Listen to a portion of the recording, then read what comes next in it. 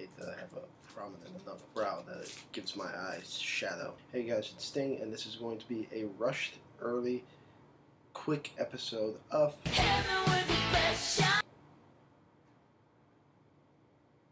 Now, why this is going to be relatively early, I mean by midnight tonight, it's going to be Wednesday anyway. The moment I heard which movie was going to be this week's Hit Me With Your Best Shot by Nathaniel R, I immediately knew which shot I picked. And I thought it was so good that I got so paranoid that other people were going to pick it too, and I wanted to be first.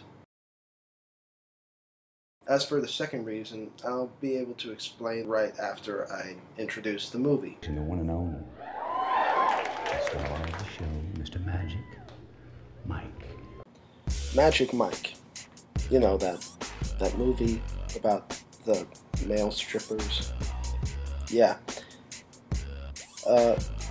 It's always funny to surprise people with the fact that I actually really love Magic Mike. I've only seen it once in my life, but I found myself having a blast of a time. That should be kind of a surprise since I'm not exactly in its target audience. That week belonged to, you know, that movie with the teddy bear that came out in the same weekend.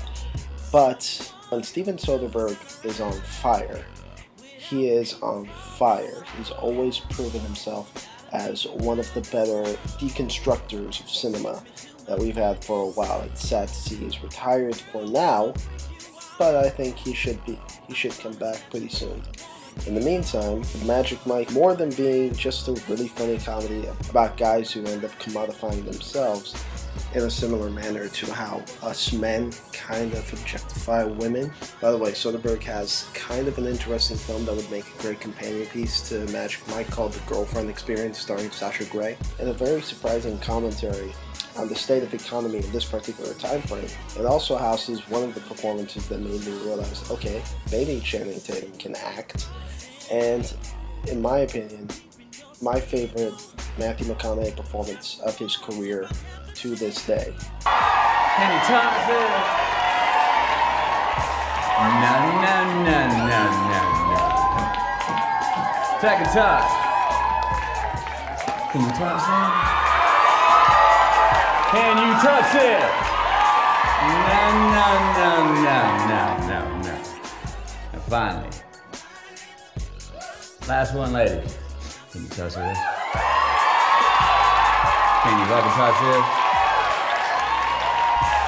Well, that too, the law says that you cannot touch. But I think I see a lot of lawbreakers up in this house tonight. Yeah, that's right. It beat. All right. How you doing?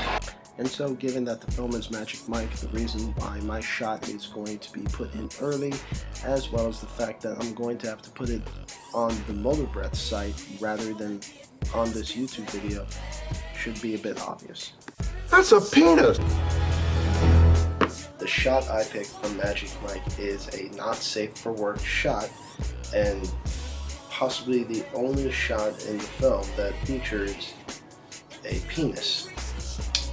It's unfocused, it is blurred, you have to think to know what it was, kind of. At least it took me a while to realize what it was, but it is indeed a penis in the foreground being pumped. The reason why I picked this shot, in spite of how not safe for work it is, was very simple.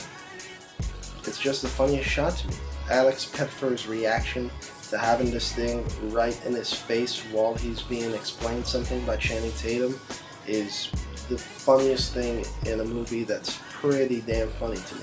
So I don't see what else I would need to say. I mean, the arrangement between Pettyfer and the penis pump itself has a lot to do with it, so that we could both see it right in our face and have our own reaction to it, while at the same time catch Pettyfer's like glance. A mix between like casual and what have I gotten myself into. In the meantime, since the shot is so not safe for work, I'm pretty sure that YouTube is not going to allow me to post it. They will have it blocked, you know, naturally. So I'm going to include the unlisted link on my WordPress page and allow you guys to go ahead and click on it and witness for yourself if you're okay with seeing a penis. And that's about it, because I have work to do and everything. Shoot.